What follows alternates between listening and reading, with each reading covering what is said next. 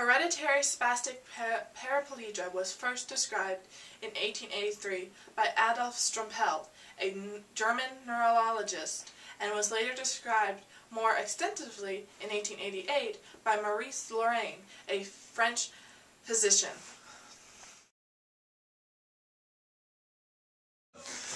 My disorder, it goes by a couple of different names. Well, basically there's one term that differs. It's either familial or hereditary spastic paraplegia. In the rare genetic disorder hereditary spastic paraplegia, the nerves involved in voluntary movement degenerate.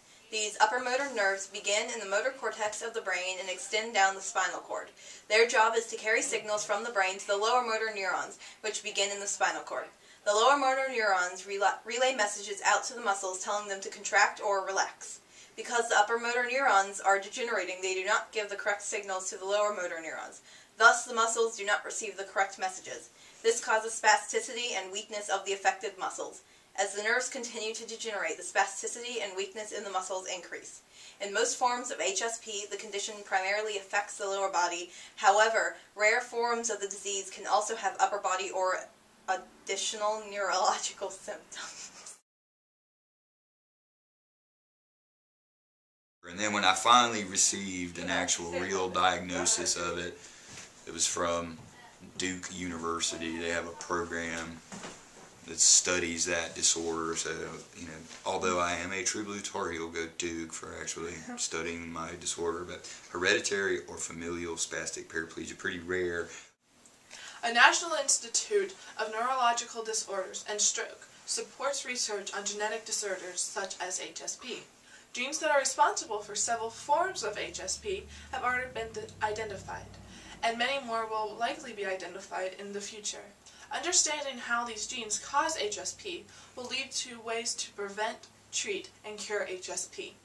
Okay, as far as how it affects my daily life, yeah, it affects my daily life. I mean, I woke up, I was born with this disorder. I've had it my whole life, but from the time I could start walking, it was obvious that I was going to have a disorder. I was this weird little kid who walked different. I've grown up and dealt with it in different ways, and like I got into like going to see a lot of live music and stuff, and being in the midst of this giant crowd, and here I'd have a cane and be dancing my ass off. And this is, my father has a disability too. The HSP gene is located on one of the autosomal chromosomes. The gene can be present in either sex, and it can be passed down from either the mother or the father to a son or a daughter. Hi, I'm a spokeswoman for Spastic Paraplegia Foundation, SPF. SPF is dedicated to finding the cures for HSP and PLS and providing informational and support services. One way you can help this foundation and the people affected by these disorders is by donating to us at www.spfoundation.org. The future, if you look at the medical textbooks, say that I'm going to degenerate and probably be incontinent or something really ugly and gross, and I don't look forward to that.